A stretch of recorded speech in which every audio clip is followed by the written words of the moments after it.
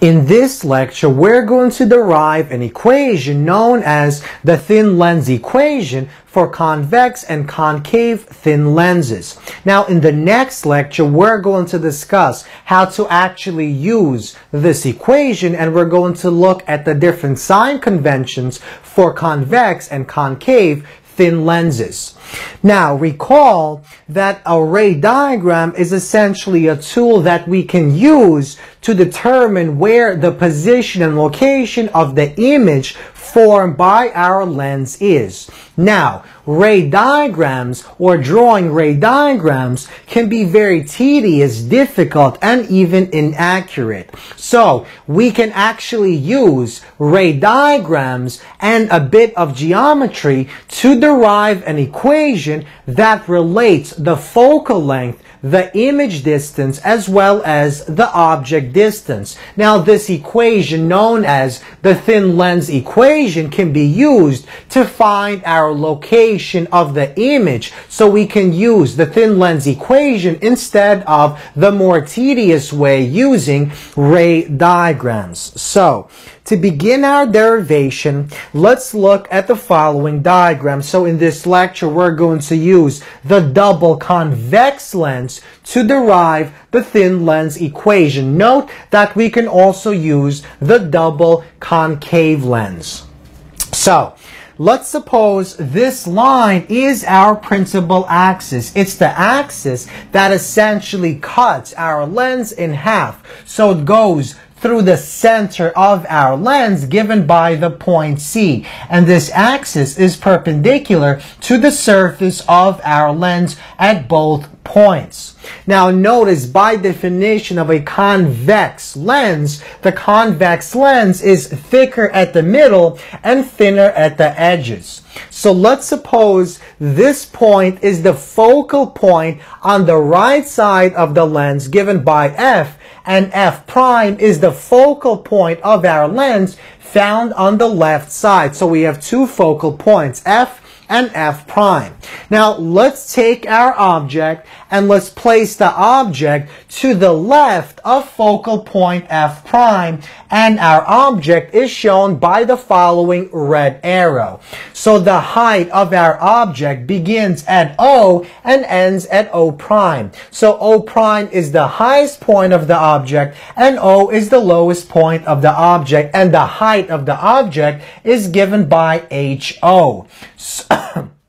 So, let's begin by drawing our ray diagram. So we only want to use two of the three rays. So we're using ray number 1 and ray number 3, the two rays that we used in the ray diagram. So ray number 1 essentially begins at the object point O prime and extends parallel with respect to our principal axis. Eventually, it will hit our center line, and let's represent that point as C prime. So when it hits our center line, it essentially refracts or bends, and it moves through our focal point F that is found on the right side of our convex lens. So this is ray number 1.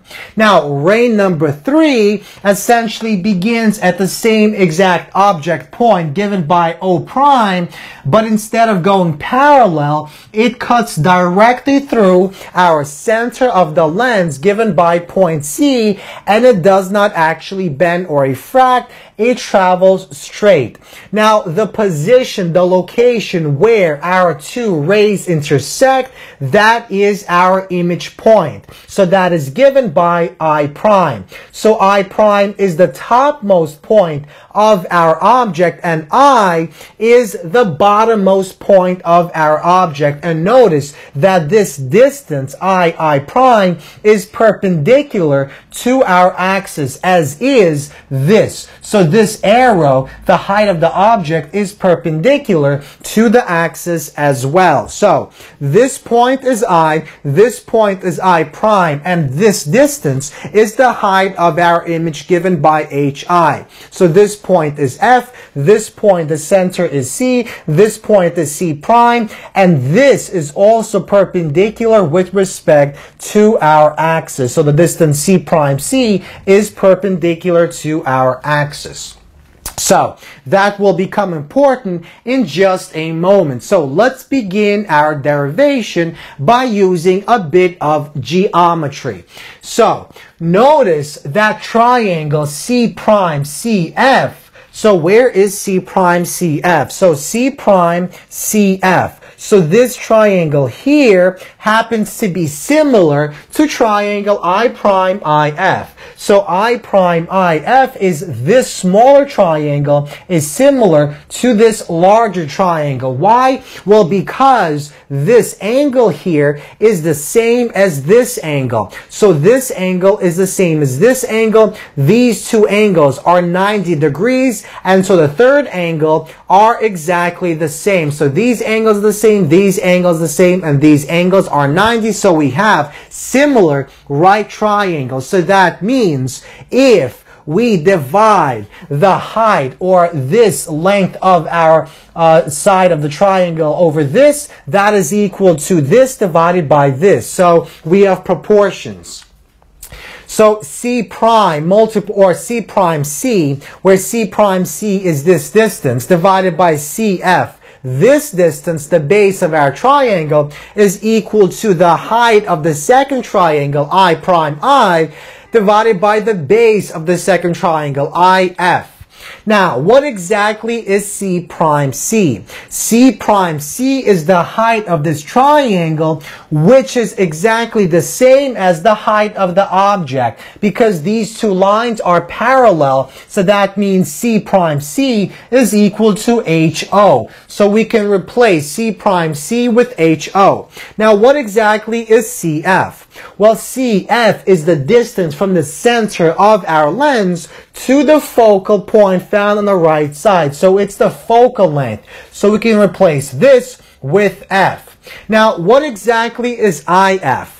Well, IF is simply this distance here. So IF is this distance, and how can we find this distance in terms of the image distance as well as the focal length? Well, notice this entire distance beginning at C and ending at I is DI. It's the image distance. This distance is the focal length. If we take our image distance and subtract the focal length, we get the distance that begins at F and ends at I. So we can replace our IF with DI minus F, where DI is the image distance and F is the focal length. And finally, I prime I is simply the height of our triangle. It's our image distance, so HI. So HO divided by F is equal to HI divided by DI minus F. So we can rearrange and we get the following result. So the image height divided by the object height is equal to DI minus F, where DI is our image distance and F is the focal length divided by F, our focal length. Now, we can also find two other similar triangles. So, notice that triangle O prime OC is similar to triangle I prime IC. So, O prime OC is simply O prime OC. So this triangle is similar to I prime IC. So I prime IC. And once again, that's because these angles are the same. So these angles are the same. These are 90 and these are the same as well. So because of the following result, we get the following proportion. O prime O, so O prime O, the height of this triangle is given by HO. So O prime O, which is really HO, divided by OC, which is the base. And this is simply our object distance, beginning at the center, ending at where the object is located. So OC, which is DO, our object distance, is equal to I prime I. So this height of our second triangle given by HI divided by IC, where IC is our distance from the center to the image, so it's the image distance. So HO divided by DO is equal to HI divided by DI. If we rearrange, we get the following important relationship. The image distance divided by the object distance is equal to the image height divided by the object height is equal to the image distance divided by our object's distance. So now let's move on to step 3. So notice that in step 1, we said that HI divided by HO is equal to this. And in the second step, we said that HI divided by HO is equal to this. So we can relate the right side of this equation to the right side of this equation. So DI divided by DO is equal to DI minus F divided by F. Now, notice we can separate the following result. So if we divide by F, we get DI divided by F minus 1, because F divided by F gives us 1. So DI divided by DO is equal to this. Now, let's take the right and left side of this equation, divide both sides by DI, and after we rearrange, we get the following result. 1 divided by the focal length is equal to 1 divided by the image distance plus 1 divided by the object distance. And this is our thin lens equation. So we essentially related the focal length, the image distance, and the object distance. So if we know 2 of these quantities, we can find the third. For example, if we know the focal length, if we know the object distance, we can find exactly where our image is formed without actually drawing any ray diagrams. Now, let's go back to the second step. In the second step, we said that HI divided by HO is equal to DI divided by DO. Well, HI divided by HO is simply the proportion that tells us how much bigger or smaller the image height is compared to our object height. So that is known as our lateral magnification. So the lateral magnification is defined by the following equation. HI divided by HO, which is equal to negative of DI divided by DO, which comes from this equation. So in the next lecture, we're going to discuss where this negative comes from. So we're going to examine how to actually use the thin lens equation, and we're going to discuss the different sign conventions for convex and concave lenses.